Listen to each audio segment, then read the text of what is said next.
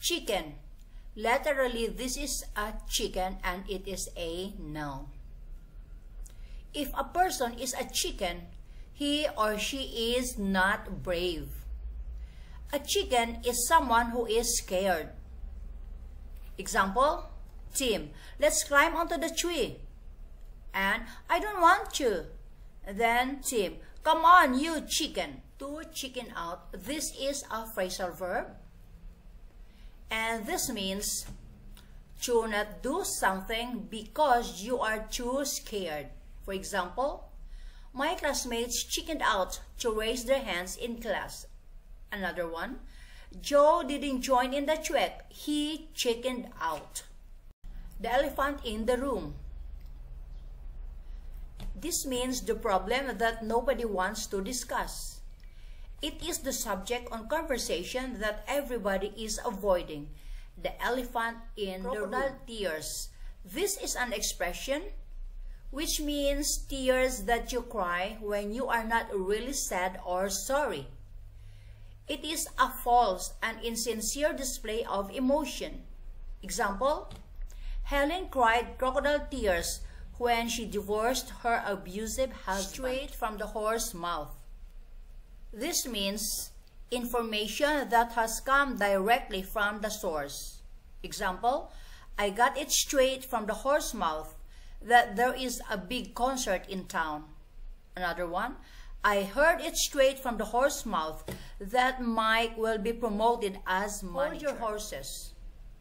When we say hold your horses to someone, we are telling them to slow down.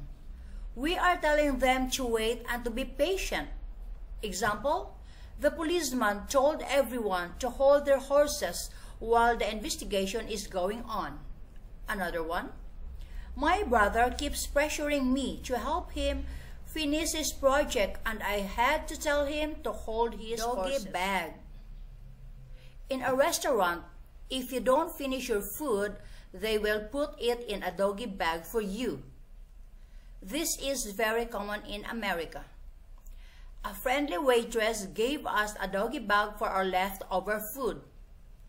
Don and Carl couldn't finish the food they ordered at the restaurant and they asked for a doggy bag. Top dog. Top dog is a person with a high position of authority or status. Example, Keith is young but he's already a top dog in office. Another one, Roger Federer is top dog in tennis. What is a phrasal verb? A combination of a verb and an adverb, a verb and a preposition, and a verb with an adverb and a preposition. Structure of idioms. The expression to sit on the fence cannot become to sit on a fence or to sit on the fences. Most idioms are unique and fixed in their grammatical structure.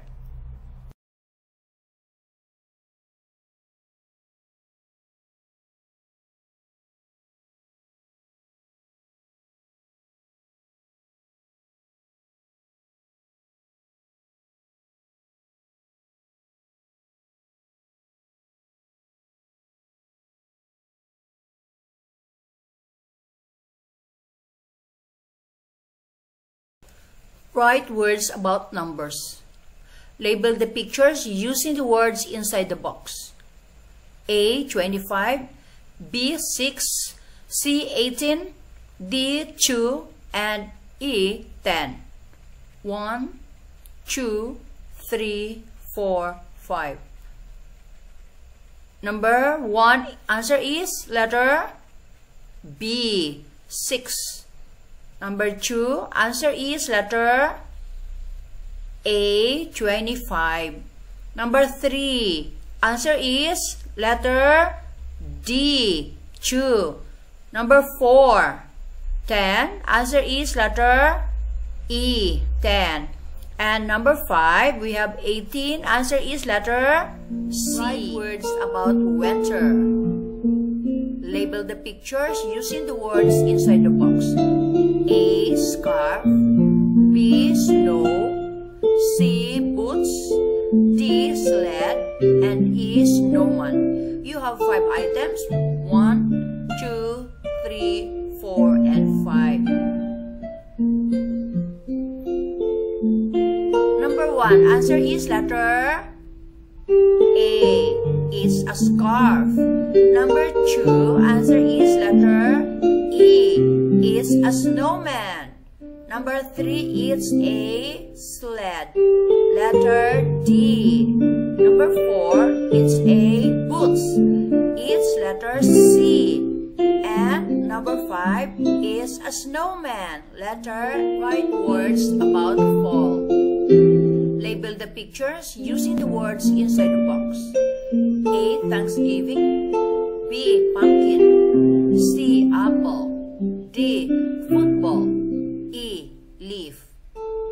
1, 2, 3, 4, 5. Number 1 is answer. It's letter A, Thanksgiving.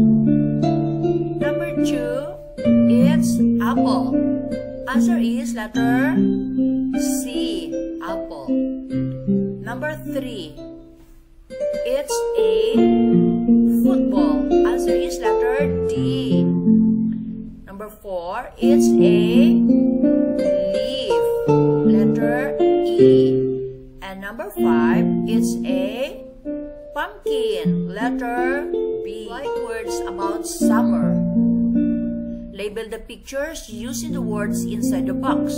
A, sun. B, vacation. C, pool. D, hat. E, beach. 1, 5. Alright? Number 1, answer is letter B, vacation. Number 2, it's a hat. Letter D. Number 3, it's a sun. Letter A. Number 4, it's a pool. Letter C. And number 5, it's a beach. Letter E.